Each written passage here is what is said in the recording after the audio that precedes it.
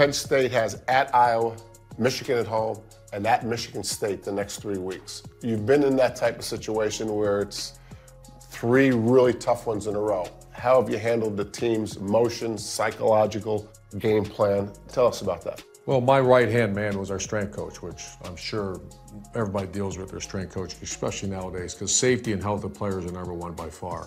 And I would always lay out, I'd come in on Sunday and my director of ops would lay down 3 practice schedules. I would always have the 2014 season, and then I'd pick the last year.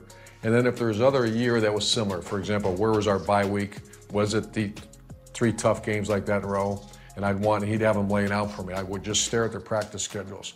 I'd sit with our strength coach, he'd sit right across and we'd talk about health of our team, the energy, are we a mature team? Do we need the practice, or are we one of those veteran teams? I had something called a 2,000 rep club.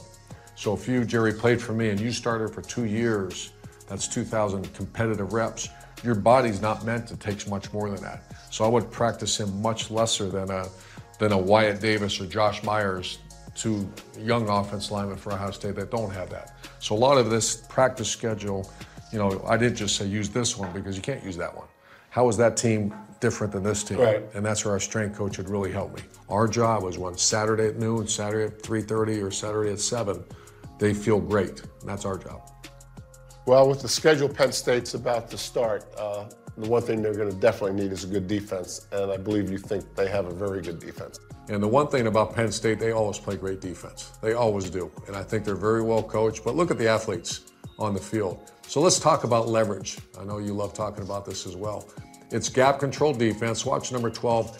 Number 12 actually loses leverage for a second, but he's so well coached. Watch him fight to get that right arm free. It's unbelievable. That's excellent. I know.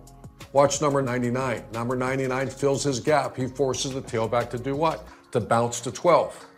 It's very well coordinated, great effort on defense. I'm telling you, Penn State's playing at a very high level right now. I'm not an expert on everybody's coverages in the conference, but just the little bit I've watched everybody, they seem to have more multiple coverages. What are they doing here? Okay, this was to Tampa, which the Tampa Bay Buccaneers, that's where it started. And so to Tampa, you can see the middle linebacker getting depth. It actually turns into a 3-deep structure because of safety. In traditional cover 2, he doesn't have the middle linebacker running down the middle of the field, so he's got to stay near the hash. Right. And to Tampa, he can come way off the hash. Why does he not have to worry about the middle of the field? The middle linebacker. Yeah, right. That's what to Tampa is.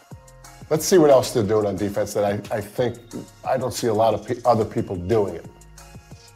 Okay, here's a good look, Gerry. Here they're showing a cover 2 look. So this looks exactly like the defense you saw prior to Tampa. And you can see right here, right before the snap, they're starting to move and they're bringing the pressure from the top. Okay, this is a blitz. It's called a zone blitz. They're playing zone coverage behind it. We call this 3-fire or 3-fire zone. Fire means what? That means they're bringing 5 rushers instead of 4. And fire zone means there's only 3 deep, 3 under. One more coverage that you don't see a lot of is zero coverage, pure man, unless you're bringing pressure. So we've seen to Tampa, we've seen 3-fire zone, right. And now we're seeing something you don't see very often. This is actually 0. 0 means there's no safety help, and everybody's within 6 yards, straight man-to-man coverage. This is very high risk, very high reward. You can see they're getting after them, bringing pressure. They're only bringing 5, so it's actually 0 hole. Number 11 is the hole player. Okay. 5-man pressure, 0 coverage across the board, and just a different look for the quarterback to prepare for.